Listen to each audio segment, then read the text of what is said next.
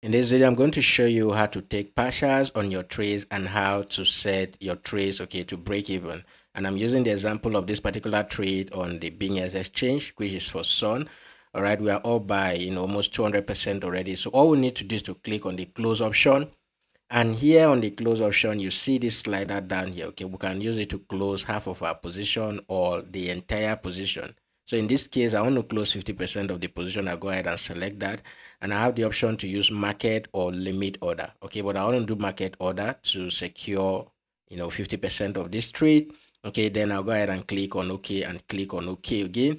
And that is it. So 50% of the trade has been closed, our margin has been reduced, and then our profit too has been reduced. All right, it's as simple as that. Now the next thing is to move stop loss to break even.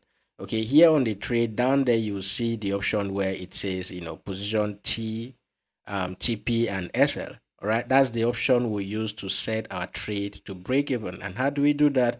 We'll go ahead and edit. Okay, there's a pencil icon in front, click on it. Then we can go ahead and check the stop loss option. So up here you see the summary of my trades. Okay, the average open price is the entering price. So to break even in your trade is just to use the open price or the entering price as your stop loss. So I'll go ahead and set that entering price as my stop loss, but in this case I'll make it higher. Okay, my entry was 0.02977, but I'm making the stop loss 0.0, okay, 31, which is a bit higher than my entry. So it means if this finally comes and hit my stop loss, I will still be making $2. Remember, I've secured $10 already in this trade. Okay, this will still close with $2 profit, and if it hits full TP, I'll be making around $25 or thereabouts. So if you click OK, that is it. This trade has been secured. So what we are now risking is, out of this $10 that is ongoing, we are now risking the profit we've made already. So even if it hits stop loss, we will not be making the full amount we're supposed to make, but we have made some profit from it. Okay, we have made some profit from this trade. So this is how you actually, close partial of your trades, okay, part of your trades, and then move stop loss to break even. All right, so if you have gained value from the video, guys, give it a thumbs up. And if this is the first time of seeing my videos, we do a whole lot of video tutorials on crypto trading and all of that. Make sure you subscribe to the channel.